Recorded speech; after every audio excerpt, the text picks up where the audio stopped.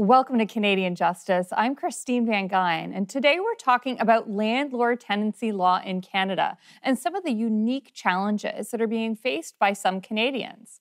This is an area of law that has a direct impact on millions of people, whether they rent their homes or a commercial space or rent out a property that they own. It's important to have an understanding of your rights as both a landlord and as a tenant.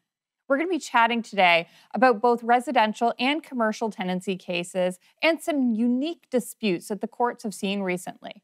We're also going to be discussing how COVID has impacted this area of law. We're joined by two experts in the area of tenancy law, my friends Karima Saad and Daniel Waldman. Thank you both so much for joining me today. Karima, let's start with you. There's some news in Ontario. During the pandemic, a lot of people have been put in tough positions, and it was especially bad at the beginning when businesses were shut down and people couldn't work. So the provincial government took some action to help tenants by imposing a rent freeze. But that's going to be ending on December 31st. What can you tell me about the rent freeze and what's coming next? The rent freeze applied pretty much across the board to tenancies that are covered under the Residential Tenancies Act, but it didn't actually prevent landlords from attempting above guideline increases. So it was sort of a partial measure. And what we can expect going into 2022, and in fact, some landlords have already started serving these notices of rent increase because it takes 3 months before it comes into effect. We are going back to normal, where landlords are entitled to raise rent pursuant to the provincial guidelines. So what exactly are those guidelines? You can raise rent, but it's regulated about how much you can raise it by. That's right. There is a percentage maximum increase. And if a landlord wants to go above and beyond that, they need to apply through the Landlord and Tenant Board for an above guideline increase. So there is a special process that ensues. And again, this applies. The Ford government prior to the pandemic changed the rules so that rent control is no longer applicable to every unit. So depending on when a unit was constructed, they aren't subject to a guideline increase. The landlord can pick a number at their discretion. And that would be by when it was constructed, it tends to apply to older buildings or to newer buildings, or which buildings does it apply to? To newer builds. The idea is that it would prompt more development. Whether that's actually borne out is a subject for another day. So Dan, your comments on the Ontario rent freeze and what you think it means for landlords and tenants, what should people expect and your thoughts on that? Yeah, I mean, to echo what Karima said, yeah, it's true. I mean, you're hearing a lot in the news now that tenants are getting a lot of notices because landlords can't wait to get this in place because it's been frozen for a while. And a lot of the time, I mean, the rents could still only be raised by negligible amounts, but it's important, I think, not to downplay it because a lot of tenants who have been faced with adversity over the past year could barely make rent as it is. So, their rent are going up and their incomes are not keeping up with these rent increases. So it's something that the tenants are having difficulty with. At the same time, landlords, especially in large developments, have been stating, and again, this may be a discussion for another day, like Karima said, that they're facing increased operating costs over the past year, increased taxes and utility costs. So they're saying that they rely on these rent increase to keep pace with the expenses that they're facing. So, there's talk about how it's putting pressure on both sides as well. Dan, just very quickly, your opinion on rent control as a policy. How has it played out in other jurisdictions?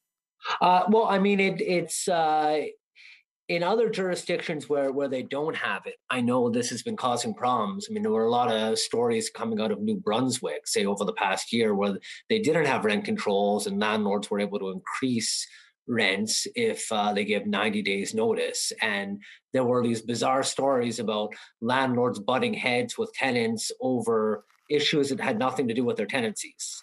And then tenants getting notices saying the rent's going up by 300%. We've got to head to commercial break, but when we come back, I want to talk to you both about some of the commercial tenancy impacts, especially that we've seen during the pandemic.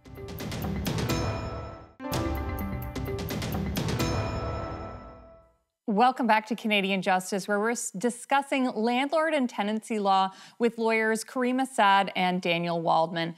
Now, Dan, COVID obviously made life difficult for commercial tenants. Lockdowns have made it hard for businesses to meet their obligations, including rent, since they weren't even able to operate a business for many months. So there have been tenants who sought relief from the courts, and they sought relief from their lease obligations. And you've written about one especially interesting case from British Columbia, Cherry Lane Shopping Center in Hudson's Bay, where the Bay had failed to pay their landlord. So what can you tell me about that case, what the Bay was saying, what their landlord was saying, and what the court ultimately decided? Yeah, so I mean, that is true. Commercial tenants have had a very rough go at it since COVID started. And in my practice, what I see is they're the class of client that I deal with who are suffering the most through listening and have been, because lockdowns and other measures, they can't operate their businesses. The first thing that comes due is rent. And what they're arguing, and this is true, is these are circumstances outside of our control. I mean, it's not our fault. There's a pandemic. We can't even open for business. You got to help us. There's something you have to do for us. And unfortunately for them, courts have not favored them because there's nothing in their leases that says they could get out of paying rent.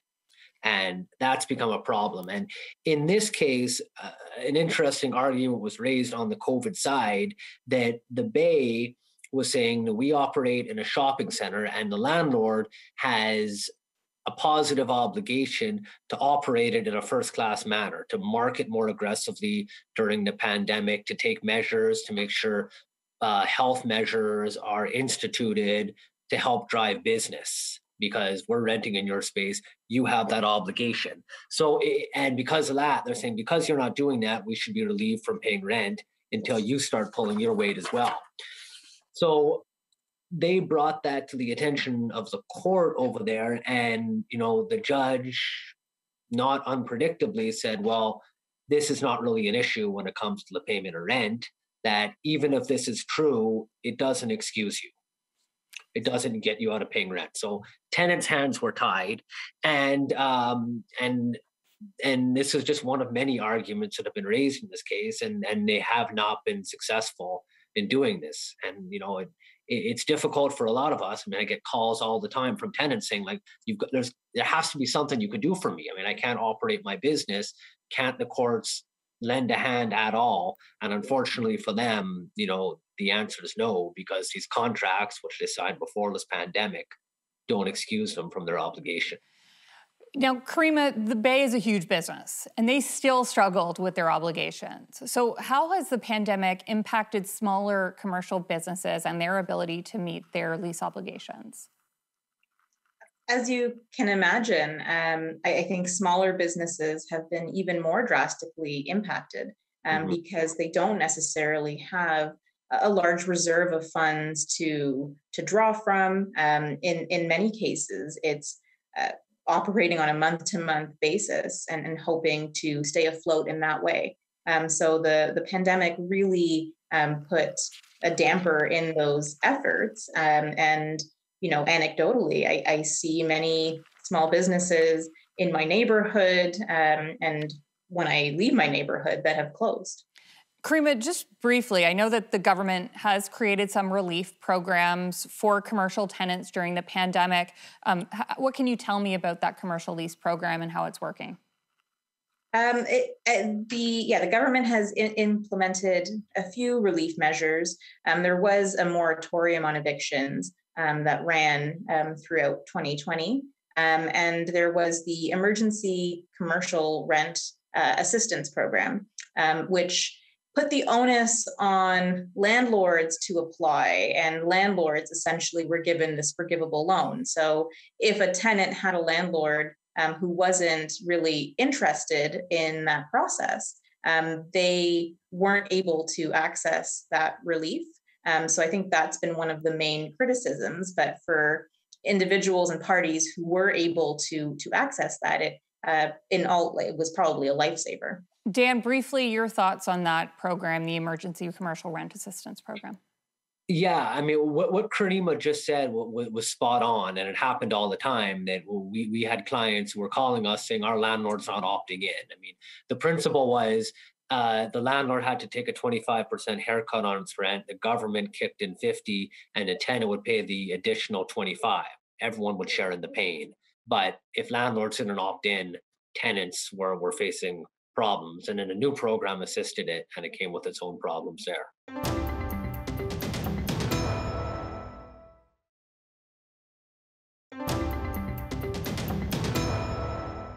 Welcome back to Canadian Justice, where we're discussing landlord and tenancy law with lawyers Karima Saad and Daniel Waldman. Now, I want to turn to some interesting stories in residential tenancies, and there have been a bunch of them in the news lately.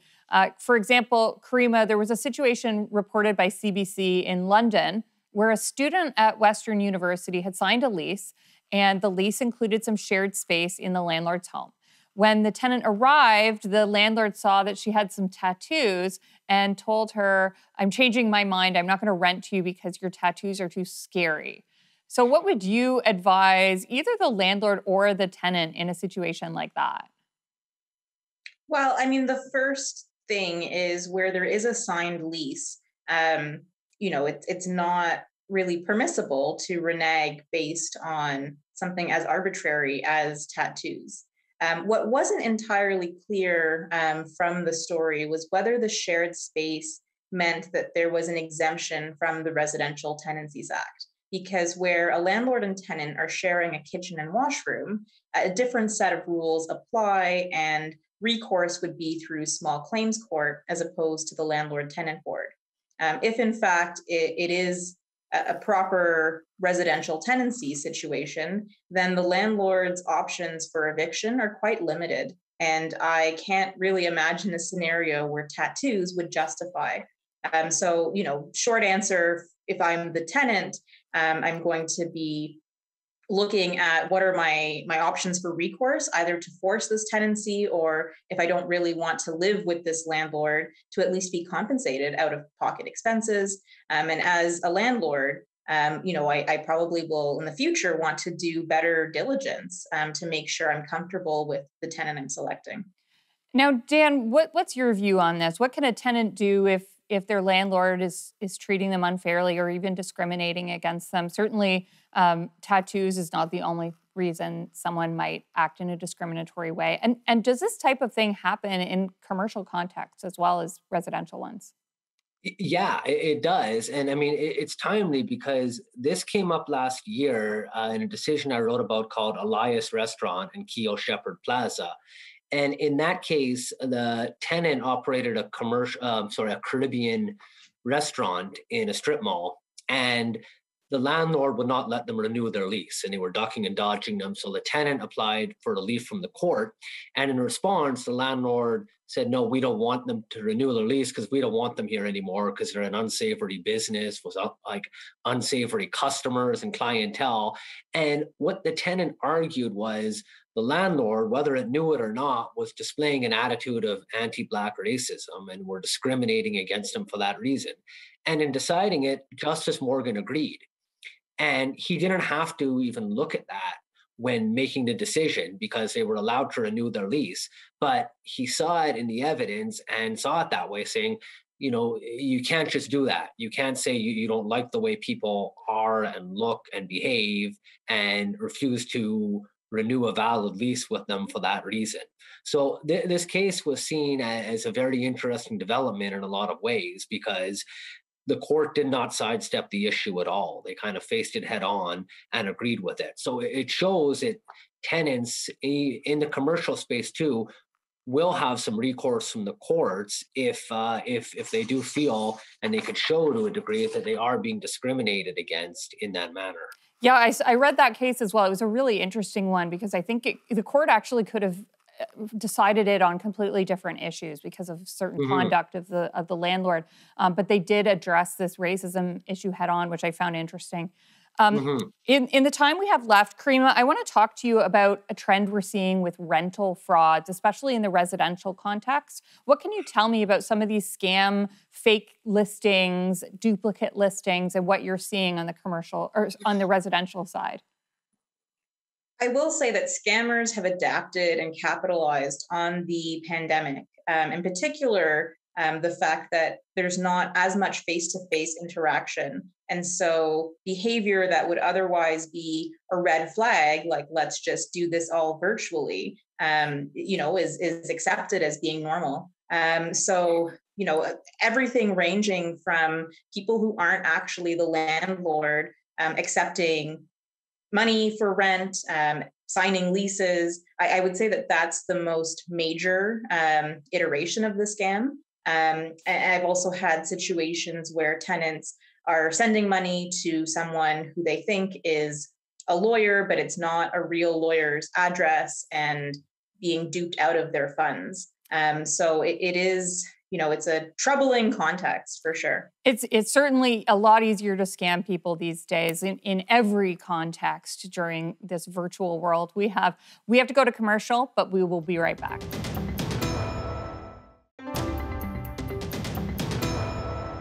Now, in the last segment, we were talking about fraudulent listings. And Dan, fraud isn't in real estate isn't limited to residential situations. Commercial landlords can be defrauded as well. If that happens, what are you seeing in your practice, and how does it get resolved if a commercial landlord's been defrauded, and how does it happen?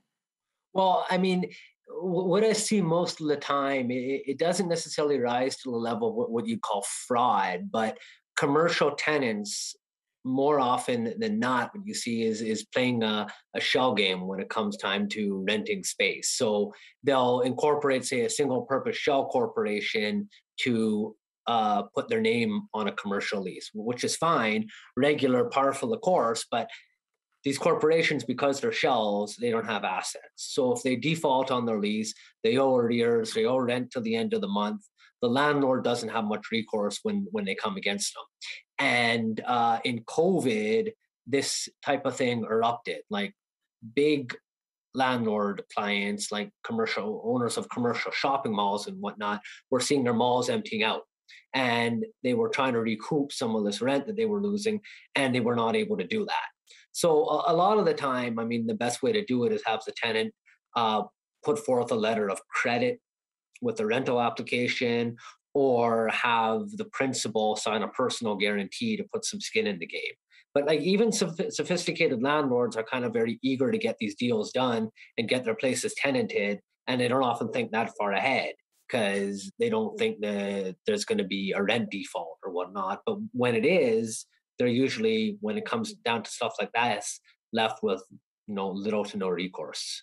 Yeah, it's really unfortunate because I think it's a time when a lot of people, everyone is really struggling these days. So the idea of misrepresenting yourself to someone and taking advantage of someone, especially during this difficult time, is so hard.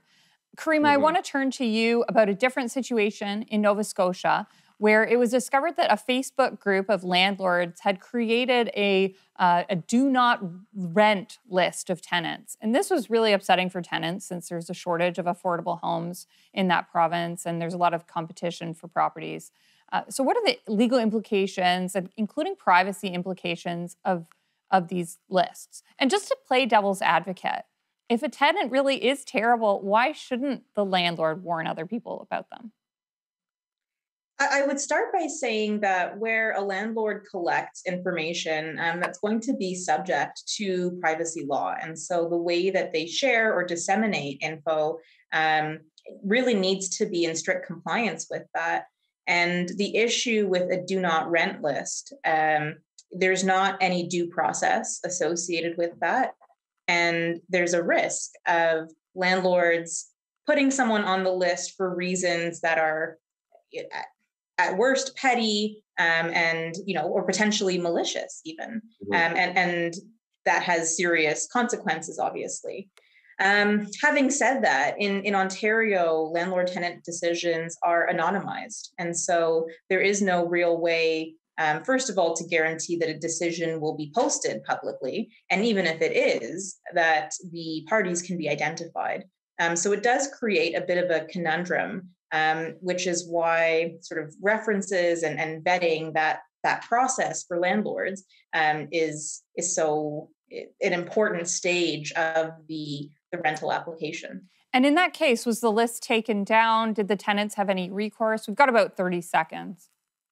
I think that one of the lists was removed or made private, and the other is still operational. So, as far as tenants having recourse, they might speak to the administrators of the Facebook group, but it's hard to put the toothpaste back in the tube.